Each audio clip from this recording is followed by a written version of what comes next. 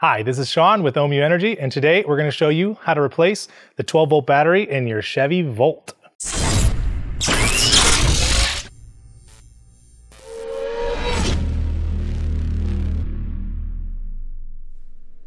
The Chevy Volt is a really awesome plug-in hybrid electric vehicle that was built very well, and they built them from around 2012 to 2019. This battery fits in all years, and the process of replacement is really easy. We are going to upgrade this vehicle actually to a Ohmmu 12-volt lithium battery, which will last way longer. It's a lot lighter, so it's easier to install and handle, and it's a great fit in these vehicles. The Chevy Volt, one of the things that I love about them is that the high voltage battery pack, I feel like they did a really good job on the BMS and being like super conservative about how much energy they allow the battery pack to put out. In other words, like they put a really nice big buffer at the top of the charge range, so it only charges up to around 85% of the actual battery capacity, and they put a big buffer at the bottom, so it only discharges it down to like 15% capacity, something like that anyways. And what's really cool about that is that the Chevy Volts, you can find one with 100,000, 200,000 miles on it, and the range, the EV portion of the range, will be the same as it was brand new, which is like unheard of in the pure EV world, where every vehicle is maximizing its battery so much. So that makes these really cool very cool vehicles to pick up, especially like you buy one on the used market. They're really good value.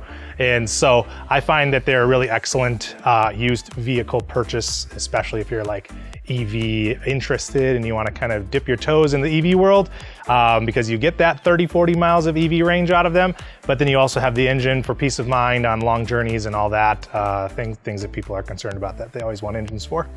So we'll show you how to swap the battery, very easy. And the process is going to be, there's a big tray in the top and the back of the vehicle, which is why we're standing at the back.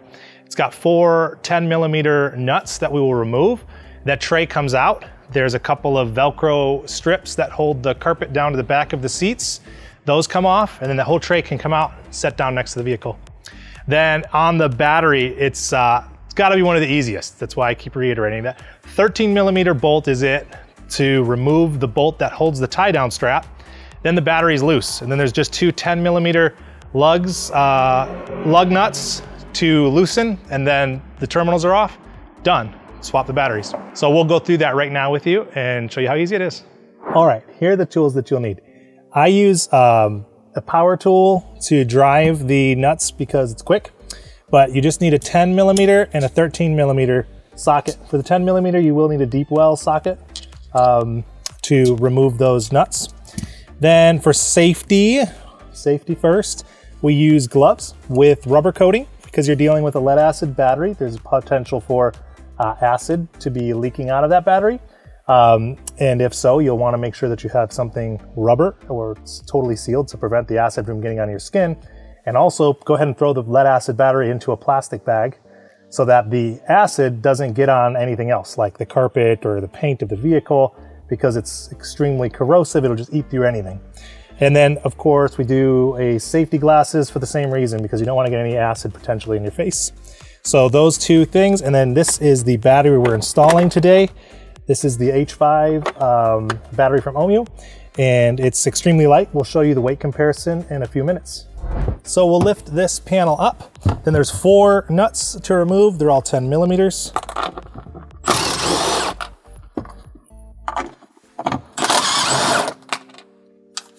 And then over on this other side.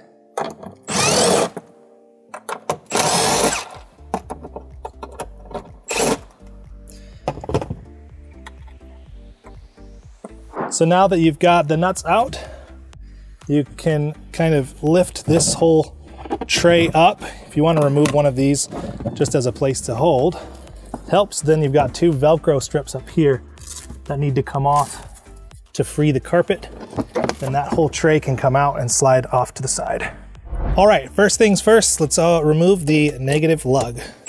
We always start by removing the negative lug so that the 12-volt battery is disconnected from continuity and disengaged, so you don't end up with a sparky surprise if you were to accidentally hit the positive lug while you're working in this area. So next, there is a 13mm bolt down here, straight on the side. And so you will loosen that off. Once that's out, this tether strap can be put out of the way. You can actually use the little trunk latch spot here to hold on to it for you. It's kind of nifty. Then last, this is the protection shield for the positive lug. You got to kind of unclip it, which is there's a clip in the front and back. Then you can open that up and loosen the positive terminal.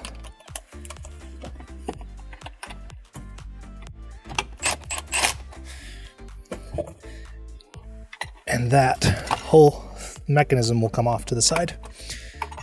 So we can set that over here. This is what's so nice about this space is it's got all this extra empty space around the battery to put things like that. And then the battery can just lift out. It's pretty easy. Now we'll show you the weight difference. All right, here is the OEM lead battery. It's a little over 31 pounds. Here is the Ohmmu H5, and that is 12 pounds. So you're pretty close to a 20-pound weight loss by swapping these batteries. And that's about the easiest 20 pounds I've ever lost in my life. All right, let's bring this battery back in. Just put it back in the same way. There is a vent tube that actually we did not remove on the old battery because this car honestly didn't have that battery in here before we started.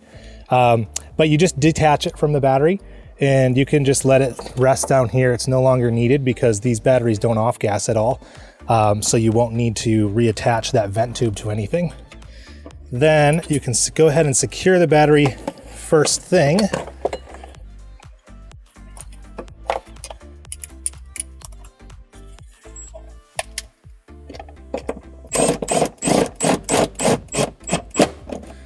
And just put that down until it holds the battery nice and snug in its place.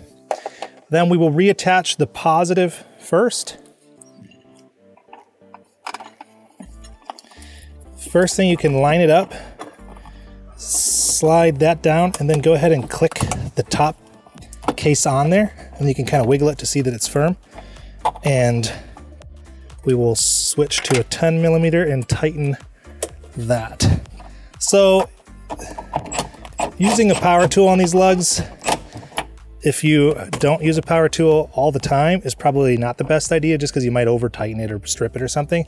It's a good idea to switch to just like a typical standard wrench unless you're really comfortable with the power tool torque. Then on this other side, we're gonna make the negative connection. We do that second always, and because we'd rather have a negative wire, which is already attached to the frame of this car, hanging around than a positive. When we make this connection, there's going to be a decent amount of current rushing out to the car to power up all the various modules. So I say that because if you make it really slow and you just kind of tap the edges and you're a bit clunky getting it on, you could see some sparks and arcs. So just kind of line it up and push it on quick and you won't see anything like that. Then you can tighten that down until it's nice and snug.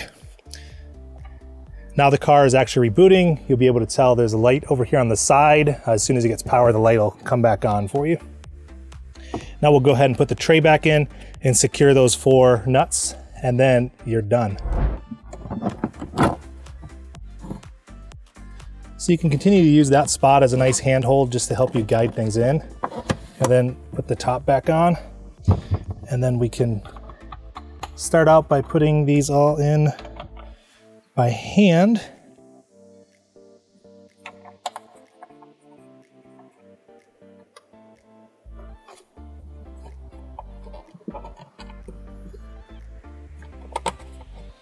And come back in with your tool and tighten them all down.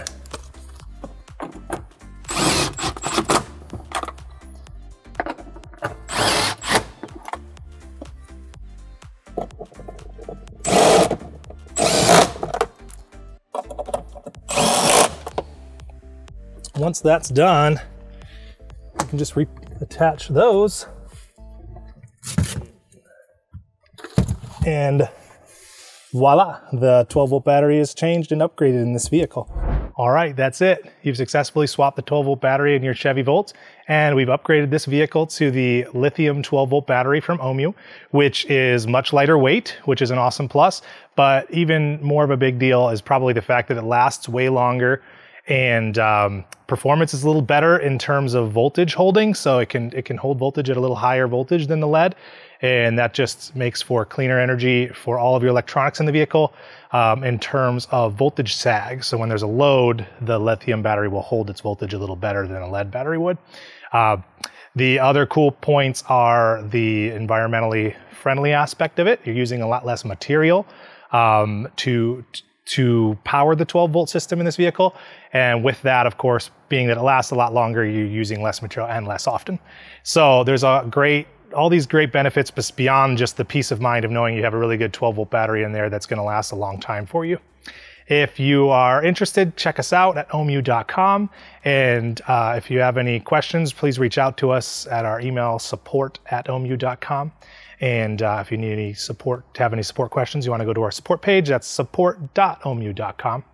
And as always, we hope you enjoyed the video and enjoy your vehicles.